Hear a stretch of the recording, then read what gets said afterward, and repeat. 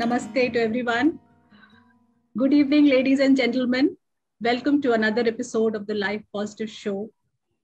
Our guest for tonight is somebody very special. He is Mr. Virender Qazi, the exponent of Kashmir Shaivism in India and abroad. Mr. Qazi is a new age spiritual leader and a motivational guru. His name has become synonymous with Kashmir Shaivism everywhere. Kashmir Shaivism is a branch of the Shaivite philosophical tradition that explains how the formless supreme principle known as Shiva manifests the universe. Qazi has wide exposure to all the leading spiritual scriptures, has done in-depth study of diverse cultures and thoughts, and has been a top-notch corporate leader for 30 years. He is now committed to spreading the knowledge of Kashmir Shaivism across the world. Thank you, Qazi ji, for gracing our show tonight. It's a great honor to have you, somebody who's the leading light of Kashmir Shaivism across the world, who's bringing out this obscure knowledge and tradition once again into the limelight, who is spreading the light of self-knowledge, Advaita, in the world through a completely different tradition and path of Kashmir Shaivism, which we had lost over the years. Thank you so much. Welcome to the Life Positive Show. So let me begin with the first question to you, Qazi ji. Please tell us about Shaivism and especially Kashmir Shaivism. How is it different from other sects of Shaivism in India? Om Namah Shivaya. Om Namah Shivaya. The tradition of Shaivite tradition in Indian spiritual thought, we have Shaivite tradition, we have Vaishnavite tradition, and we have Shakti tradition. These things apparently we are all familiar with. Now, as you said, how many traditions are of Shaivite traditions? Because people do ask me this question. I can broadly classify 4 Shaivite traditions, a broad categorized Shaivite tradition in India. So what are these 4 Shaivite traditions? 2 are very local to South India. Number 1 is Shaiva Siddhanta. It's also called Tamil Shaivism. It's very old, thousands of years old. It's based on the life of 42 9 Mars, life of 42 saints, their teachings, their life.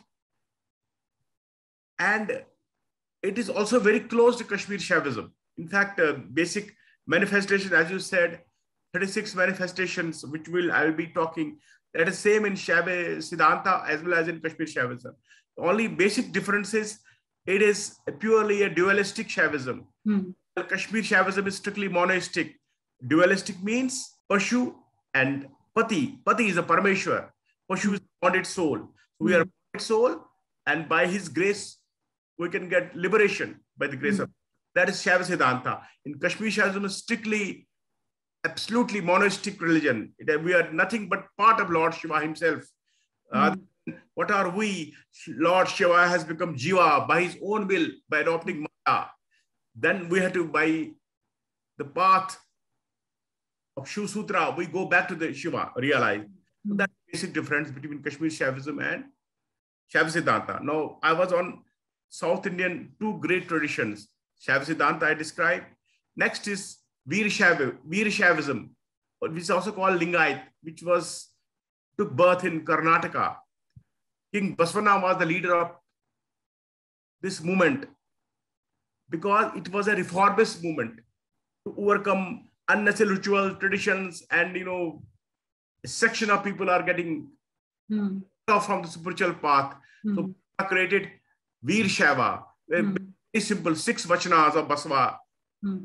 This also is very popular in Karnataka. Those Lingayats, they are also doing a lot of good work, Lingayat Education Society, other things.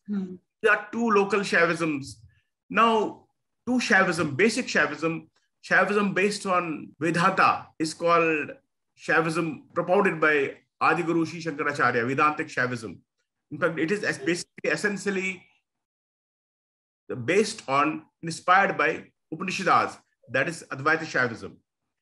Shaivism, which is inspired by Agamas or revelation text, a discourse between Lord Shiva and Mata Parvati, which also will call Tantra, that is Kashmir Shaivism. Fundamental difference will be, we can compare with Vedanta and what's called Agamas or Tantra. Tantra. Now, that brings me to a very fascinating question, which I think I want to take up later on. Because I have another question related to Shaivism. Now, we do understand it is coming from the Upanishadic understanding of the divine and the cosmos, and it is completely monistic in nature, and which is a very fundamental principle on which the universe exists and function. Also, we have Vaishnavism and also Patanjali Yoga. These are like three main sects which seem to be like running in India currently and also in the past. I feel that Vaishnavism and Patanjali Yoga, they have become more mainstream than Shaivism. So what is the difference between all three? And what do you think can be the reason for this? Very interesting question. Very interesting. Yes. Actually, people should have a little understanding of things. Because Patanjali is a technique, basically. Patanjali yoga is nothing but a technique. You know, 8 limbs of yoga technique. Patanjali can apply to anywhere. It's one of the techniques, whether it is the Vaishnavism or Shaivism or Shakti Vimarsh. So if we had to categorize, we can categorize either Shaivism, Vaishnavism, or even Shakti tradition. So Patanjali provides it's purely a technique. So that is about it. And the basic difference between Shaivism and Vaishnavism, because most often and very often we see that they are poles apart, or rather, even if not poles apart, but seem to be at loggerheads with each other, each trying to claim supremacy over the other. Now, what is this fundamental difference or dichotomy which is existing in Indian spirituality, that these two very basic spiritual paths don't seem eye to eye with each other? Basically, what is the Vaishnavite tradition? You know, it is an avtara of Vishnu Avtara, Ram, Krishna, it comes from that stream. Basically, it is traditionally, it is purely a dualistic. Please remember, Shaivite, whether we have Advaita Shaiva, Shankaracharya, or Kashmir Shaivism, they are all monistic religions, monistic this thing. One of the basic differences, Krishna Bhakti, हम पापी हैं, आप परमेश्वर हैं. Purely a dualistic tradition. Essentially based on devotion, love, and bhakti is Krishna Bhakti. But I will tell you, let me contribute what is my feeling about it. Kindly listen. Basically, I will tell you, because since I have been a little, my fascination is mysticism. I go on a mystic path. I meet mystics. They may be even Sufis, Krishna Bhakti. They are indifferent, but they are connected. There's only one God, only one path. This is for, should I use the word, ignorant people to see the difference. A wise man will see only unity. Coming back, because since you touched this dualistic Krishna Vaishnava Bhakti, there was a Vaishnava saint in Kashmir. His name was Pandit Paramanand. The legend goes he was a mystic. He will go in trance. They say on his one shoulder will be Radha, one shoulder will be Krishna. She will say that they are with me. He will this thing. One of his very important composition is called Radha Swayamvar. Radha Swayamvar. But I am working on that. But also is a fascinating. I'm do some recording on that. Very important. It starts with that. Gokul is within me only. Mera hriday hi Gokul hai. Gokul is within me only. There I see your play. Chit and Vimarsh, light and consciousness and Prakash is before me, oh Lord Krishna. Achha. What this shows, this is essential of Agmik Bhakti, a unity between self and the God. Okay. So, फिर for a wise people, you follow anything, but ultimate source is one only. तो कृष्ण और शिव में क्या कोई अंतर है? क्योंकि एक में आप देखते हैं कि एक वो डुअलिस्टिक भक्ति जो है वो हमें दिखती है, जहाँ पे ईश्वर अलग है और उनके संतान अलग हैं, और दूसरे में हम देखते हैं कि वो कंप्लीट मर्जिंग हो रही है और भी बहुत चीजों को वो बिल्कुल पार ही चले जा रहे हैं. तो क्या कुछ अंतर है कृष्ण में या शिव में, या दोनों एक ही शक्ति के दो रूप हैं और दो तरह के जो मार्ग हैं भक्ति में या अध्यात्म पे, उसका वो रिप्रेजेंटेशन करते हैं? अगर आप एक बोलता कृष्ण शिव जी और राम है तो भी कम से कम he was a moralistic king. Krishna was a charming totality, God of totality, 16 Kala Avatar. Absolute Shiva and Krishna is absolute one and the same thing. That's why मैंने इसीलिए हैप्पी, अगर आपने मेरी ध्यान से सुनी ना वो पंडित परमानंद की कविता unity, Gokul is within me, Gokul मेरे there I Shiva play. Okay. Like exactly this thing. In fact, I had this talk in there when some scholars from Mathura had come. I hated this thing. They were fascinated. Then they said, "Arey ye to Radha ka ye bhav hai." One man can give expanded my statement. Whatever. Nothing different. Okay. It's only for ignorant. For a wise person, no difference. तो फिर ये divisions हैं क्यों?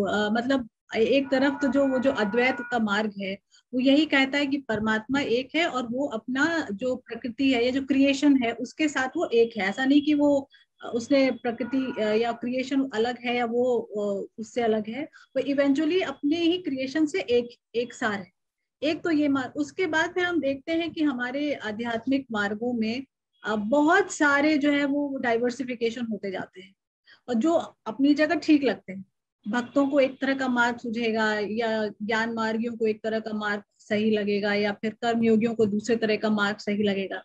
अब जैसे कृष्ण और शिव दोनों एक ही शक्ति के रूप हैं, तो अगर एक ही हैं तो इस तरह से विभक्त क्यों हुए या हमें ऐसा क्यों दिखता है? Why we see this division in these two forms? I am very happy you have asked a very relevant question. Very relevant question. अब देखिए क्या है, Hinduism is very ancient religion. There's absolute freedom. We are not bound by one creed only. नहीं यही मानना पड़ेगा आपको। आज साईं बाबा को मानता है, हमारे गुरुजी जलंधर वाले गुरुजी, there's a big movement going on. Jalandhar वाले गुरुजी की भक्ति चल रही है। कबीर को कोई मानता है, कोई इसको मानता है, कोई इसको मानता है। And what is different? Basically, we have to choose and seek the higher path. हमें आगे बढ़ना है। समझे ना? कोई डिफरेंस नहीं, कुछ भी नहीं है। And I will tell you, difference is only for ignorant. And basically, मैंने क्या कहा? दो important point. Coming back to your question, why this many past diversities? Because our ancient religion, there's a big, great importance to human being, human evolution. But हमारे अंदर ही है. We should evolve ourselves, realize ourselves. But मैंने ये भी देखा, because of so many human problems with modern world, there's a great communication, but there's a great chaos also. Both run simultaneously in this modern world. We have lost faith in ourselves. जो मिलता है उसी को पकड़ते हैं. We don't seek to go on an advanced path, one higher path. बाकी कोई difference नहीं है. अच्छा, तो coming back to tantra, आप you mentioned tantra in your first answer and saying that tantra is I think the functional aspect of Shaivism, if I'm not wrong. However, in common balance, tantra has come to receive a lot of flack from common people because it is associated with certain things which do not seem to give a very positive result, like it is considered to have black magic or like consist of black magic, a lot of sex. Can you distill for us tonight what tantra actually is and how it is different from these distortions which have come to grip the human mind, making them discard this very functional aspect of spirituality? Your question is a very big question. I feel there's a detailed answer that will only justify, because you have raised a very fundamental question, very important question. I will request you, if you want me to further, you don't understand, because this is a very important question. Yeah, please reply to this question. We want to know what is actual tantra and why it has are we perceiving it in such a negative way currently in today's time? In fact, this question is dear to me also. It's not a longer answer. I try to explain many things, aspects of this question to people. Please, if you can, give us the reply in a little brief. In a brief, which let me tell you. Because what is basically I'll say, while Vedas and Tantra begins, basically Tantra, what is Tantra? Tantra is a totality which expresses ultimate reality. जिसमें ultimate reality का विस्तार हो, वही तंत्र है. Tantra is a revelation text revealed by the Lord it's revealed by Lord Shiva to Mata Parvati. Sometimes Mata Parvati asks question to Lord Shiva. So it's the highest path is Tantra only. I'll tell you, Adi Shankaracharya, who was a propounder of Advaita Shaivism, his last work was Sundara Lahari. That was a last work. It is nothing but a tantric text. Now, Tantra gives the knowledge of totality. it has everything, supreme bhakti, supreme gyan. So let me come to now, change my question, change my answer. It is good, bad, and ugly. You can say that Tantra. Tantra gives you total knowledge, while Vedanta is distilled knowledge, not this, not this. This is rejected, this is rejected. Tantra is bare all, bare open. So there was a little danger of misuse. Because Lord Shiva is called the Adi Guru of Tantra. Because Bhutas were his Shishas, Bhut, Preet, Shamshan, all, he would carry everything, saints, mystics, Rakshasas, Bhutas, Preetas, everybody he would carry. So what happened? Tantra gives us, Kashmir Shaivism essentially is the finest and ultimate knowledge of Tantra, which only addresses Moksha Marga. That's its purest, noblest path of Tantra, which addresses Moksha Marga. But what happened? Tantra has, when you go down, he will tell you Dhamar Tantra, Vamakeshwari Tantra. In fact, you want my answer in deep, I could have discussed on sex also, because many people ask me the reality, but who is competent to talk about it? Who is in Shambhava state? Who is thoughtless, desireless? Who is a realized person, ultimate real? He is only competent. In this material world, we go down. We are attracted towards negative things. And negative things take hold of us, and we pay the consequences of this thing. And Tantra ultimately is the path. You have to follow this path to get bliss, reality in this very life. You can realize something that I can, my humble submission is that it is Tantra, you can really get something in this very life. And since it's a bare all, it's a totality of knowledge, it tells you everything. And if you are attracted towards negative things, we have to bear the consequence of this thing. I will end in this very story type medium, very simple thing. Do you know that how Goswami Tulsidas meets Hanuman? If anyone, it's a very interesting thing. Please share. Yeah, please. One minute, because that will give that will focus you on the knowledge of totality. Everything is divine. Good is divine. Bad is divine. Everything is divine. This, he's going to morning chore.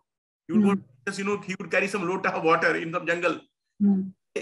Whatever water was left, he would put it on a bubbled pad. This water, so that pad this pad also grows. You would put that water, whatever was left out of his morning. Ablutions. Exactly. They say what happens after some time? Jivatma, Preet Atma came out of the bubble pad. You have satisfied me. Aapne mujhe trift kiya.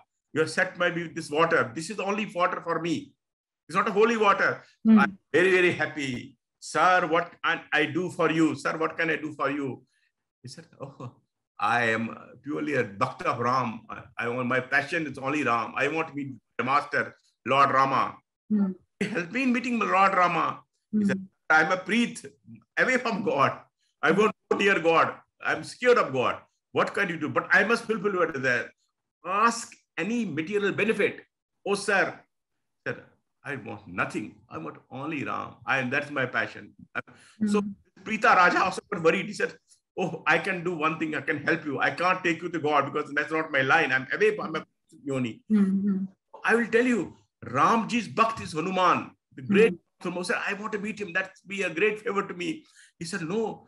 What happened? Whenever there's a Ram Katha, there's a particular village, Ram Katha is going on, and there will be a leper, a very leper and miserable person. He will just occupy the last seat before the Katha begins, and he'll be the last person to leave. Hanuman comes in the form of a leper to listen to the Katha. And exactly, Sant Tulsidas goes there and he sees a leper coming. And when he was leaving, he just touches his feet. You are Hanuman. So, oh, I'm a leper. What shame. How dare you touch me? You will get infected by me. He said, sir, you are Hanuman. Hanuman gave darshan. And the entire life again, life changed. In Ramana also, he said, I give my respects to Preeta Raja, king of Preetas, who has helped me to get this thing. So, my dear, if you go deeper in spirituality, everything is divine. But ordinary materialistic people, they will always bifurcate, go towards negative things. Okay. Yeah, we do understand, but don't you feel, Qazi ji, that even though Shaivism talks about a lot, a complete holism with regard to life and how we look at the world, and it's very holistic in nature. Yet at the same time, ordinary people cannot practice it. Why? Because there is a great chance of they falling into certain pitfalls owing to their own weaknesses. Because if everything is considered as acceptable or holy or pure, so they may so lose the sense of awareness as well as discrimination and plunge completely. Basically, what I understand, the implication of question is, unless we have some strict path, something like that, people will get misled. That is the question, is it not? Unless, basically, I always emphasize in my all teachings, in life of masters, that I say I want 3 gifts. What is humility? Second is love, and third is compassion. Let it be nature itself. And of course, I always say, have faith in yourself, because God is within you. You must love yourself, eat well, be well dressed, because God is within you. And always be positive for tomorrow. God will do everything positive tomorrow. Because point is, essence path is the divine grace. Take you away from your individual personality towards divine personality. When divine grace becomes more and more obvious, you will be happy, satisfied, and confident. So my humble request to my seekers and divine friends is that, see the life of saints. They have wonderful human values. Adopt the human values, and then you will have a definitely better progress in the spiritual path. Okay, yeah, right. So, also, please tell us that what is the role of the feminine energy in Shaivism? How is it looked upon, or is it that women or the feminine energy is given more importance in Shaivism than the male energy? Because generally, what we see is in the world, most people refer to God as He. We want to know, in Shaivism, is there a difference in this regard? I mean, He means He means male. God is considered as male. I want to know, in Shaivism, is there a difference in this regard? Do Shaivites consider the Divine Mother as the main primordial force governing the universe, or they perceive her in a little different manner? How is the feminine essence looked at? Should I answer from the Kashmir Shaivism point of view? Should I answer from the Yes. How Kashmir Shaivism, they say, came in the Kal Yuga? Of course, our main guru is Sage Durvasa Rishi. They say Lord Shiva initiated Durvasa Rishi in Mount Kailash. Lord Shiva assumed the form of Shrikantanatha and initiated Durvasa Rishi on the Shaiva Agamas, the knowledge of Shiva Tantra.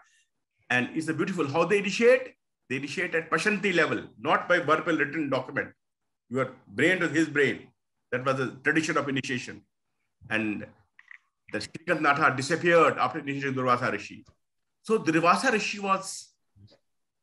he got the knowledge. Now he was asked to spread this knowledge. He could find no worthy disciple whom he could give the knowledge. So he created mind-born son called Trambakanath and initiated that disciple. His own son, mind-born son, was initiated. But he also created mind-born daughter. That's what importance we give. Trambaka Ditya. And he initiated her in a very Kola rituals. She was initiated by Sage Durvasa Rishi. There are female masters. In fact, my biggest passion is Mata Laleshwari. I have worked on that. Are saying she expresses the sense of cream of Kashmir Shaivism. It's through Mata Laleshwari. I have studied her process. She was a Shavi Yogini. She was a feminine energy only. A Shavi Yogini is Mata Laleshwari. But coming back to that, what is very important, let me further classify your question. Parvashiva, ultimate reality, has 2 aspects, Prakasha and Vimarsha, light and experience. Prakasha is represented by Lord Shiva. No, Shiv Tattva. I can't say Lord Shiva. It's Shiv Tattva. Vimarsha is represented by Shakti. Vimarsha is experience. Consciousness is experienced by Shakti only. But every manifestation, the root is only Shakti. It is a Shakti. Shakti creates supreme will, supreme knowledge, supreme action. The Maya Shakti is the willing power. Shakti is the goddess of experience. Mata. So great highest respect is given to Shakti. Okay. Ardhanareshwar, many things, we can, many things are there. Ardhanareshwar and other things also. Okay, because I asked this question because I hear that in Shaivism, there's a path called worship of the Shakta, and Shakta is a complete is symbolized by the goddess energy herself. So there are so many pithas which are belonging to the goddess energy, which is spread all across India. So is it that to reach the ultimate divine, the path is through Shakta worship, through goddess worship? Actually, what traditionally we are doing, we have been traditionally worshipping Shakti only traditionally. But whatever knowledge I have got, I owe it that Swayambhu Shakti Peeth in Kashmir. Swayambhu Shri Chakra on the Shila, very, very powerful deity. I used to go every day there. So, and what we have done, we have a book called Panchastavi, the five tattvas. This is summary of the divine Shakti, which is very, very in our this thing. On the path, by Shakti, you get, it is a catalyst for realization. Okay. So how does Shaivism look at the concept of Maya? Maya, which is a part of the parlance of Vaishnava path. It is considered to be illusion which afflicts all mankind and from which most of us are seeking liberation. And it happens only through the grace of God when we get liberated from Maya and then we are able to attain our true self. What is the take of Shaivism on the concept of Maya? Beautiful question. कहते हैं माया ठगनी है. Kindly listen. It's not only, let me further expand your question. It's not only in the what called Vaishnava tradition that Maya is, Thagni, Maya se bachna. Vedanta Shaivism, Maya is an important question. They say Brahman Satyo Jagat Mithya and Maya is illusion. Maya deludes you. Maya takes you away from this thing. Different story to tell in Kashmir Shaivism. We have a different story because when everything is divine, that's why we said Tantra, if you think everything is divine. Lord Shiva creates pure tattvas. She creates Shakti, Man, Bodhi, Ahankar. Then Lord Shiva creates a wheeling power. That's called Maya Shakti. Maya Shakti is only created by the Lord Shiva. Shiva creates Maya, just Shiva has to become Jiva. How Shiva can become boom, down to Jiva? It's pure Shiva, then Maya gives limitation, and slowly Purush, Prakriti, Man, Buddhi, Ahankar, descend Panch Mahabhutas, Jal, Vayu, etc. So Maya is divine. Maya is a divine power of Lord Shiva. Once we realize it by our sadhana, bhakti, His grace, we can realize it, and it will be same Maya will aid us to liberation also. Since 1 week I'm only on the chapter of happiness. I'm interacting with a lot of people. This mind has many, many illusions, jealousy, bad feelings. How can you realize? Say, same mind will be your cause of liberation. Same mind will liberate you by the grace of Lord Shiva. Is it, can we say, that Maya afflicts human beings? It also causes suffering, but it is also the reason for man looking for higher answers to his existence. Because had Maya not been there, pain would not have been there, and nor would have been there any reason for human beings to look for salvation and look for the absolute truth. Is it true? Like if I'm perceiving it correctly. It's a very important, very nice question you have asked. Very good question, as well as answer also. You have answered the question. No, I'm just like, because whatever you're telling me, when Shiva becomes Jiva, how Shiva becomes Jiva? Something Maya only. Then Jiva will strive to go back to the Shiva. The Shiva tells us levels of realization. Then the technique will be Jnana Bhairava meditation. So that's a very important thing. Yes, Maya will make us to experience pleasure and pain. So that way it becomes very holistic in nature. And it is not the enemy it is considered to be. Yes, I agree. Okay. Qazi ji, also tell me what is how is Kashmir Shaivism? Or rather, how are you thinking of making Kashmir Shaivism mainstream in today's world? And how can it salvage Sanatan Dharma in the current times? Because that is, in fact, my effort is to teach Kashmir Shaivism to a common people. And that's what exactly, this is my current passion, or this is my passion. I'm not telling you Kashmir Shaivism, higher philosophy, read that, life will be lost. No, it is simple thing. You can adopt Kashmir Shaivism and you yourself be your own master. You can judge at what level you are. It can really unite the world. It is beyond aspects of caste, creed, gender. Anybody is eligible in Kashmir Shaivism. You have to be only humble, humility, love, and compassion. Okay, another question, how can Kashmir Shaivism help human beings live a happy life? How can it be practical and applicable in the worldly life, in our day-to-day living? Bhoga and moksha, it's a holistic living. Kashmir Shaivism, our focus is on a holistic life. Your material life should be also positive. Your spiritual should be, you must really progress on the spiritual path, but material life has to be very positive. We always focus on that because everything is divine. You can generally overcome jealousy, hatred. Only through Kashmir Shaivism will give a catalyst to overcome jealousy, hatred. You will be a wonderful human being.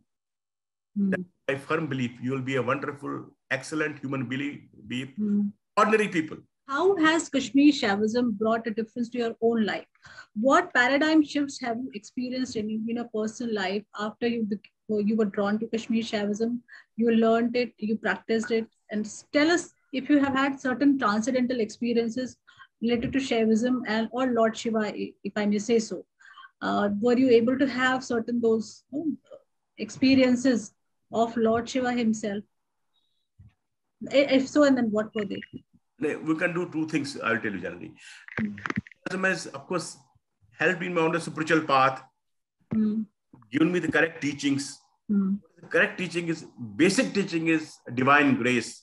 Once we focus on the divine grace, once we focus on Virender Qazi, nothing will happen. Focus on Lord Shiva, everything will happen. They say, Murak jo kaam bigade, Ramo kaj banaye re. I have, what will happen tomorrow? I'll say, what will happen next moment, tomorrow, what is future? Everything will be good if you have total faith in Lord Shiva. The absolute unity in my real experience. Now this we have a challenge, but nobody can say there's no problem. There are problems in life. Like, for example, can you share a certain life experience related to how your perception towards life underwent a change after Shaivism entered your life? For example, most of us are very dualistic in nature. We do tend to distinguish between good, bad, right, wrong, acceptable, unacceptable. Were you able to transcend this human limitation, which plagues most of us? Really, it has helped me a lot because this is a slightly personal question, but it really helped me a lot in all these complicated situations, addressing people. Sometimes my own there are disappointments. This really helped me to come out of all this negative disappointments. It's not that, everything is smooth and Kashmir Shaivism means tomorrow your life will be absolutely smooth. No, there's a wheeling and revealing energy of Lord Shiva as the play is going on. But Kashmir Shaivism will guide you. You will not get upset over the situations. You will have calm, you will have faith. The aura of love comes out from your personality. It's my humble submission. And it has also given me an inner guidance how to go advance in sadhana also, which I share with others also. Thank you, Qazi ji, so much for being on the show tonight and benefiting us all from your really timeless wisdom regarding Kashmir Shaivism and what it stands for and how it is one of the most holistic principles of life that we have before us. We only need to kind of be more open-minded towards it and explore it and delve deeper into it to know the wealth of spiritual wisdom that we have in our country. Thank you so much, everybody.